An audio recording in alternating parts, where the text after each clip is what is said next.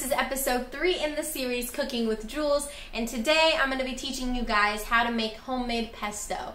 You can use pesto in salad, you can use it in pasta, you can make pesto chicken. There are so many different ways to utilize it, so without further ado, here are the ingredients to get cooking with Jules.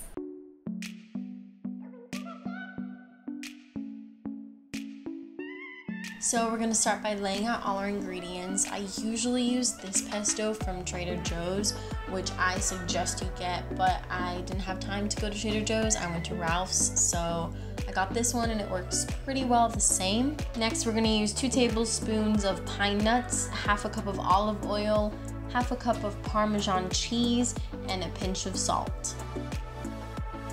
We are going to begin by removing the basil leaves from the stems, and while we do this, we want to make sure that each stem is completely detached from the leaf, as I'm showing here.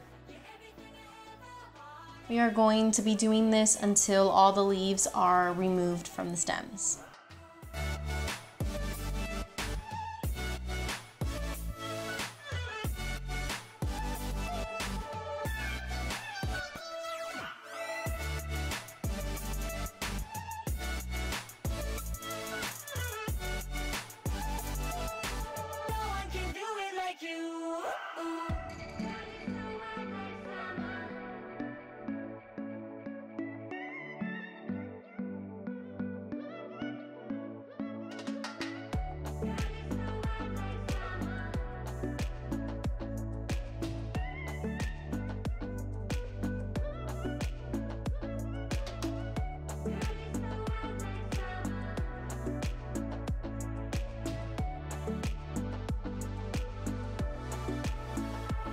Next, we are going to rinse off our basil leaves. When you do this, make sure you're using light water pressure because basil leaves are very sensitive and we don't want them to start turning black because of rough handling.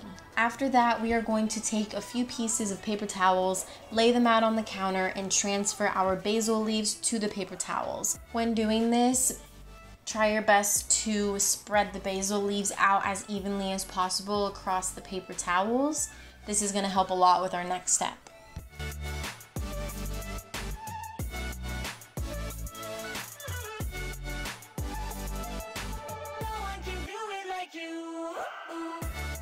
Now we are going to take a few more pieces of paper towels, lay them on top of the leaves, and lightly pat them dry.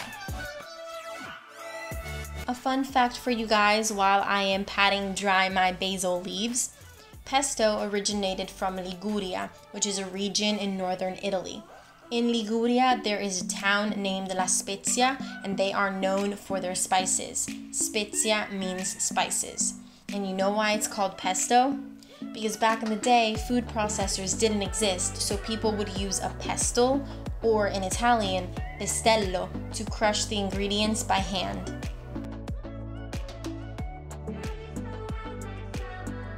Okay, so we are now ready to make the sauce. We're going to start by taking our basil leaves and putting them inside of the food processor.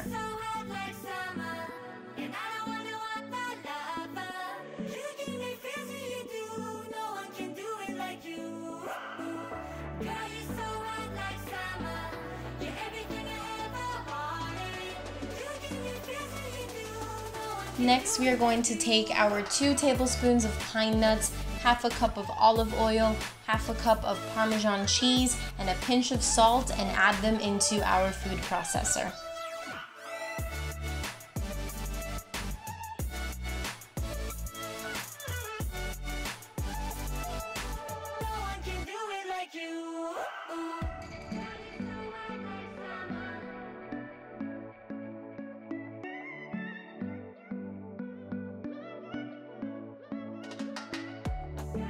Once all of the ingredients are inside of the food processor, we're going to pop on the lid and mix it all together.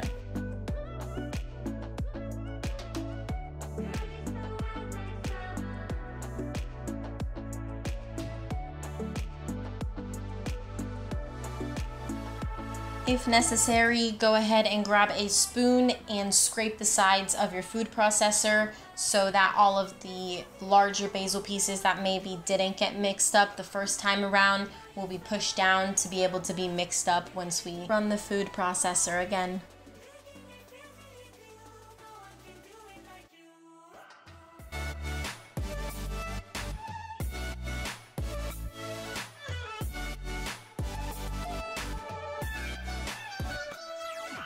If your sauce starts looking a little bit too liquidy, I don't know if you can tell, but I was able to notice that mine had excess amounts of olive oil.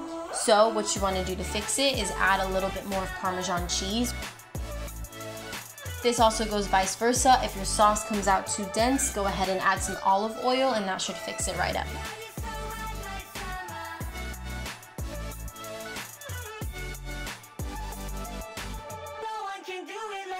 Here is what your finished pesto sauce should look like, and man, does it look yummy.